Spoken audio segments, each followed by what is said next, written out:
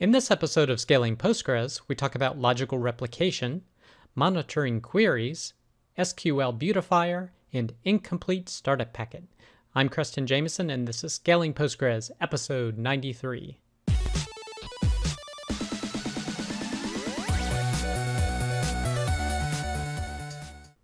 All right, I hope you're having a great week.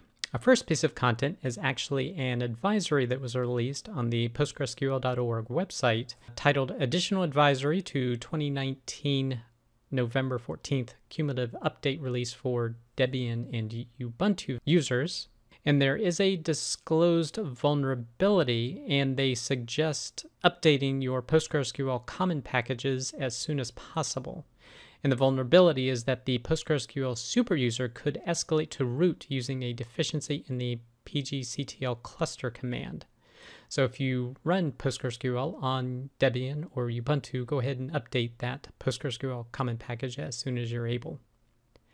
The next post is Interesting Aspects of Logical Replication at a Glance. And this is from rafiasabi.blogspot.com. And basically, he's talking about a few things to be aware of when you're using logical replication versus physical streaming replication. One of the first things to remember is you can do writes at the secondary. So not only can you replicate to it, unlike a read-only database doing streaming replication, with logical replication, you can have writes going to there. You could only be copying over one table or subset of tables, or even copy over data from one database and also accept writes to that same database you're replicating to. The second thing to keep in mind is with regard to the schema, in that it is not automatically all copied over once you start the replication. So basically you have to create the tables you want at the secondary before you start the subscription. In addition, any schema changes aren't going to be replicated over either, so you need to handle those separately. So for example, create them on the destination database and then make those changes to the primary database. Another thing mentioned is attribute comparison. So basically the attributes of a table are matched by name. So the column order does not have to be the same. It can be different. In addition, they mention here the data type can also be different, as long as the text representation of the type is the same as the secondary. Plus, the destination target can also have more columns than exist in the source target. So just something to keep in mind as you're thinking through how you're using logical replication. Sequences. So sequences do not get copied over to the destination database. So this is something to be aware of if you're doing writes to the destination database separate from what's being replicated, because you could run into a ID collision if you're using sequences. So it's just something to keep in mind. Next thing mentioned is privileges. So he says the permissions for the tables are checked only at the time of creation of the subscription and never afterwards. So something to keep in mind. And lastly, partition tables. So partition tables, the root or the parent table is not going to be able to be replicated over, but you can create a publication for each child table. Now, hopefully in future versions of PostgreSQL, they will be able to handle that as well. But overall, a great list of things to be aware of if you're starting to use logical replication. The next post is Understanding PostgreSQL Query Performance, and this is from pg-io blog. And this covers a great review of things you can do to monitor your queries.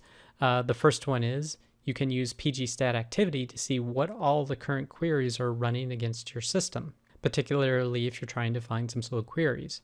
And you can even see if there's certain waits that are happening or what's being locked or delayed by looking at the wait event type and the wait event in pgstat-activity.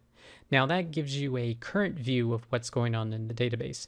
If you want to look at more historical activities, there's two different things you can do. The first one is using the extension pgstat statements. And they go through the process of how you would be able to install this extension and getting working for your database. But after you do that, it does create statistics of queries against the system, and you can see how many times a particular query was called, what the query was, the total time to execute, the minimum amount of time, the maximum amount of time, the mean time, and also gives you statistics with regard to how memory and disk was potentially used for those queries, so you can see how resource intensive they were. And this blog post goes through and does a good job of explaining some of these different metrics that are collected on pgstat statements.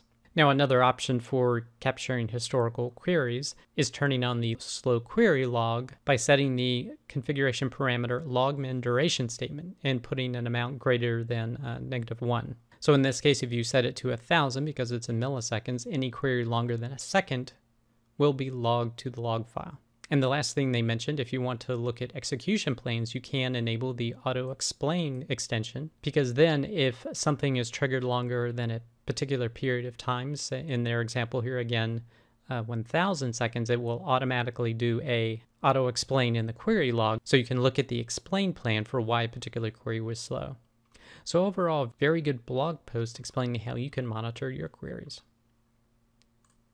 The next post is abusing PostgreSQL as an SQL Beautifier. And this is from cybertech-postgresql.com. And they're talking about formatting a query that looks like this to something more friendly, and how you can do this in PostgreSQL by designing a function that creates a temporary view and then uses the built-in function pggetViewDefinition to get a friendly printout of that query. So for example, they created this function, and what they do is they create a temporary view, and then they print out the view, and then they drop that temporary view. So for example, when they input this type of SQL, it will output it in this friendly format, and it prints out all of the column names from what the asterisk is represented here. So if you're interested in potentially doing that, definitely a blog post to check out.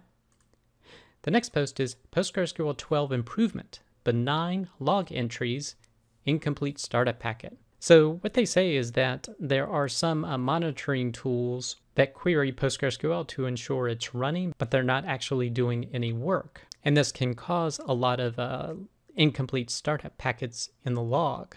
So this is an example of what it looks like in version 11, but in version 12, they say it detects that it is a 0 size packets and just ignores it. So that way you can avoid these entries in your log. Now, if a non-zero packet is written, it still logs this invalid length of startup packet. But as long as it's a 0 packet size, it will still remove that log. So for example, in version 12, you're still probably going to see information like this for some tools where it says connection reset by peer. Whereas in version 11, you'll get that error, but you'll also get the incomplete startup packet. But in version 12, that will go away. So another reason to upgrade to PostgreSQL version 12. The last post is PostgreSQL 12 explains settings. So again, this is a new feature that has been added called settings.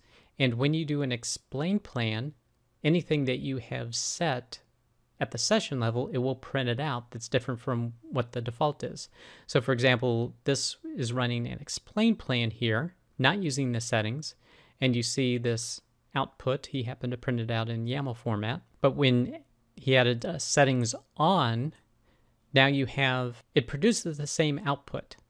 But if you change the session setting by setting sequential page cost to 3, for example, or setting the random page cost to 1, and now you run that query again, these 2 additional entries will appear. So it shows you that something has changed at the session level. So yet another great addition to PostgreSQL 12. And if you're interested in learning more about that, definitely check out this blog post. That does it for this episode of Scaling Postgres. You can get links to all the content mentioned in the show notes. Be sure to head over to scalingpostgres.com, where you can sign up to receive weekly notifications of each episode, or you can subscribe via YouTube or iTunes. Thanks.